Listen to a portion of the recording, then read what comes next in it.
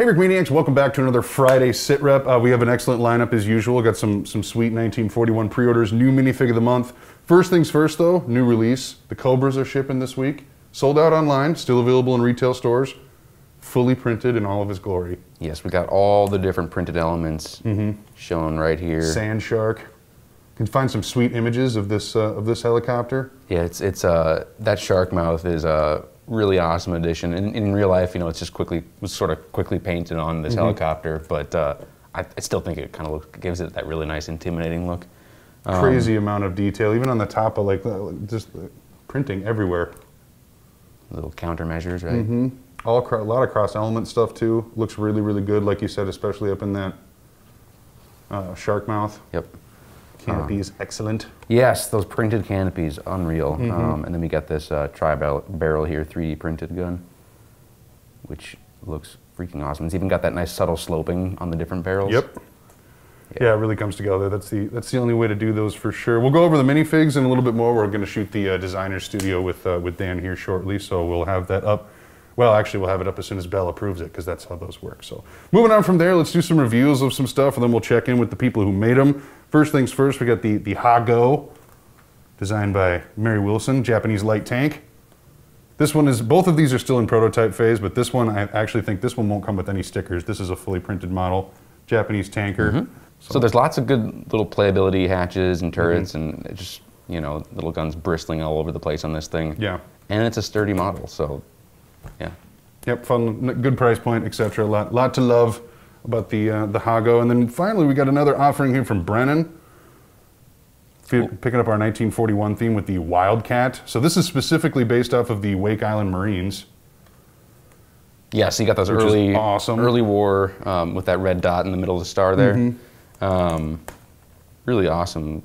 Looks really slick in this camouflage, this sand green here, or sand blue. It's a pretty plain, some difficult undertaking on that landing gear, but he nailed it. It is functional. Yeah. It tucks up in there real nice. He'll show you that in our check-in. It even just looks like it has suspension in there. It's just, that's kind of nice, and it's, you know, strong enough to hold the plane up. And then last but absolutely not least, new minifigs of the month. Yes. In the first variant, we'll explain more later, but this is the first variant to come. So we'll do a little check-in with Landon here in just a second on those. Otherwise, let's head into the design room, and we'll start with Brennan, hear a little bit more about that, and then we'll go to Mary, and yeah, we'll see what Brickmania was up to this week. All right, so we're checking in here with Brennan because he's got a new pre-order up and ready to go this week. This is the F4 F3 Wildcat. That it is. Which has some really cool history behind it. This one's specifically done to represent the Wake Island Marines. What can you tell me about this model here? Well, it was a pain to build in sand blue, but I think it turned out quite well. Yeah, it looks pretty. It got the full functionality of, for example, the landing gear down here. So those can fold up. Nice. That took me a while to figure out. Yeah, I bet getting that angle to match the fuselage probably not an easy thing to do. Oh, absolutely. It was a nightmare, but we got it. You've got your guns sticking out of the ports here, which I think looks really nice. Got the old pre-war, early war colors on it. So we've got the old roundel with the big red dot in the middle, and we've got the red and white stripes on the rudder here. And that's very, very early look. But you love that brick built. That looks awesome. Oh, I think it looks great. And obviously, we had to change that later on because of the whole Japanese already have the big. Yep, that's a little difficult to discern. You want to make sure that we're not mixing that up with the guns and whatnot. Yeah, we've also got the numbers on here are of a certain Captain Elrod. Sure. And or also known as Hammer and Hank. He's the one who was posthumously awarded the Medal of Honor. Very cool. Holding out on Wake Island, and even sunk the Kisaragi, I think it's a Japanese destroyer, with a bunch of army bombs. And by a bunch, I mean one. Yeah, cool little tidbit. Exactly. I mean, it's surprising when you hit the depth charges how explosive those things are. Yeah, no kidding. That'll send the whole thing up real quick. Oh, very easily. So we're going to be getting some printed parts for this eventually. So you see the stickers here now, but we've got, we're going to do the gun sight again in the cockpit. That's going to be fun. Propeller tips are going to get there due, and then something a little new. We're going to, if you can see in there, we're going to get a radial engine printed on that dish in there. So it's going to really, really pull the whole look together.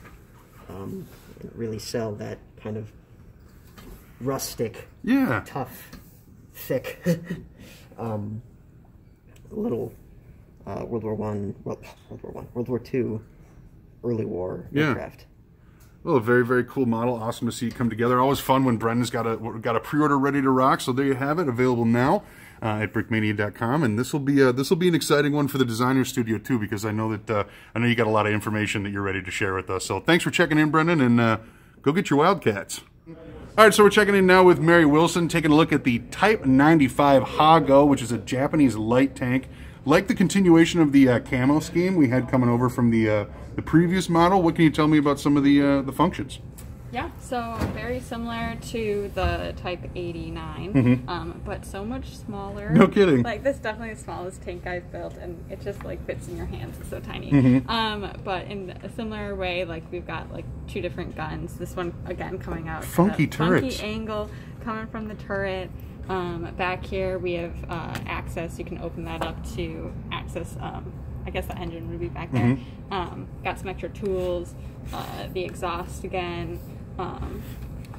Have an interesting like mechanism down here, and like these wheels are going to be printed reddish brown, so that's going to be cool. I guess the other thing was like this hull is like oddly round, so that was kind of fun to incorporate because it's really like it rounds and it's like straight again. Sure. So that was kind of fun to build, but yeah, just a really little tank. Yeah, it is quite kind of like the Renault on that adorable level. But I like the kind of slightly offset turret and just all the angles we have going on there. You're right with that like round midsection. A very unique looking tank and an excellent addition to the lineup. Thanks for checking in. Of course. Okay, so we've gone over the Ha-Go and the Wildcat. Let's get to the minifig of the month with its accompanying perfect caliber, which happens to be in stock. So that's sweet. Hey, well, at last. Yeah, so these would be the Africa Corps, so 1941 North Africa kind of era is what we're going for. They're in their tropical uniform, and they've been out in the sun for quite a bit. So, you know, when they first get these uniforms issued, it's this dark olive color, or kind of, you know, medium olive color. And they quickly would fade in that sun. Their dyes weren't the best quality ever. Right. You know, and they were just out in this crazy intense sun. So that would fade to kind of this almost minty or lime-ish kind of green that we've done with color shifting here. They're wearing their tropical boots. That was super iconic. They're kind of these high boots that are made of canvas in that kind of like a sort of a teal green uppers. In that canvas material. So yeah, like you said, there's different variants that we're going to be releasing. So this first variant will be featuring the Car 98 pouches. So this is kind of the Army Builder one. And so this is our first batch, and we will have another batch at the end of the month. But first wave will be Car 98 pouches. And then we'll have another one next week. Those are the MP40s? Or MP40, yeah. And then the final variant will be the machine gunner with the ammo. So yeah, so stay tuned for those, you know, next week and week after that. The back, he's got, what else does he's got? He's got his entrenching tool, his bread bag. He's got the all new canteen that I made. They refer to it as, it's like the coconut canteen. Oh, sweet. Because it kind of looks like a little coconut. It's kind of funny detail. It's actually made of like a compressed wood fibers. So they would like, I don't know if it's just super round like that and kind of brownish. It looks like a coconut, dude. Check it out. It looks like a coconut. Yeah. It looks like a coconut. Then an updated artwork on the gas mask canister. So they would just, I don't know if it's World War I stock, but they would take older gas mask canisters and it looks like they spray painted them. Kind of that tan or like what is it, Dunkelgelb, I think. Okay. Color, and then but you know it would kind of wear out over time because it's not like factory applied paint, so it's got a little bit of chipping and rust, simulated rust going on there. So helmet again, they would receive their standard style helms and then they would spray paint them tan in the field. So I've simulated the insignia, the decals. I've simulated that. As if it's like left bare with the spray painting. So that's showing through. You got the nice palm tree there, and you got the other insignia on the other side as well. So, yeah, pick up the Car 98 to go with this. Perfect caliber. Looks really slick. So that's what I got. Yeah, that's a very fitting minifig. Fun to get them in the variants like that. That's Yeah. going to be pretty cool. And yeah, like you said, Army Builder version. So nice way to kick off the month, man. That's sweet. Yeah, and if you notice from some of our previous releases, we got the DAC Messenger. There's some mystery crates. These guys would fit in really nicely with that. Yeah. And something that I'm trying to capture is when you look at photographs, everybody's wearing like a slightly different configuration. Sure. Or like tone, some different tints because they get issued their gear at different times. So that some people have been out in the sun more, some people wear their jacket more. It's just everything kind of, all the different tones are just all over the place. Yeah, right. Makes a lot of sense. Yeah. There we have it. That is pretty much the rundown I can think of. Remember, Brickmania retail stores have those sold out pre-orders. So if you see this beauty and you're like, oh my gosh, I have to have it, and you got a retail store near you or within reach or whatever, go pick it up because they'll be there available. Otherwise, we'll try to get a restock pre-order out here before too terribly long. Anything else you want to add, Ben? Dylan, what have you been working on this week? No, I don't know what I'm trying to think about. Putting all this stuff together. All this stuff together. We were running around this morning, grabbing stuff from all over the store. And, Yeah. Oh man, what have I been working on? I just finished up an Italian pilot. Oh yeah, for plain bricks is, Yeah. oh man, I'm going to butcher this, Fogalore or something like that. Folgore, I don't know. Folgore, yeah. I don't know either. Yeah, I don't know either. It's a really good looking fighter though, plain bricks. It looks excellent. So I just finished that pilot up. Sweet. And looking pretty slick. That's what I've been working on. So stay tuned for that. That's all. See what's coming in the future. It's been fun to see when we get these new designers coming together. We're doing a lot of the digital designer studios, getting some of those recorded. And obviously, Brickmania likes to push the envelope when it comes to 3D printed materials and just, look at all the printing that's going on here. And man, has it infected the designers. I mean, they are so excited to be able to take advantage of some of that stuff. Some of the things that are in the pipeline, I think, is going to be a lot of fun. Oh yeah, so and cool. Especially Dan's teased a new printer that we got. It arrived on a big pallet. Nice. So it's a nice new 3D printer. So that'll more to come, right? More cool That doesn't stuff. mean that we're suddenly just going to have a whole bunch of accessories We're available. trying, but we're working but towards that. That is ultimately the goal. But when you step it up in kit production, you got to compensate that a little bit there. So sure, that's been fun. We're doing the Instagram TV. Yep. If you guys have been seeing those, they kind of post all over the place. We're still trying to figure out what we want to do for it, but I don't know. It's a nice little sneak peek. Yeah, it's pretty informal. Either that or nobody will watch these anymore because they're like, What? whatever. I saw everything on Wednesday. Like, I don't need to check in they'll with still these watch. guys. They'll I still hope watch. so. Let us know if you're still watching. Oh, coupon code Right now. I'm still watching Coupon code I'm still watching.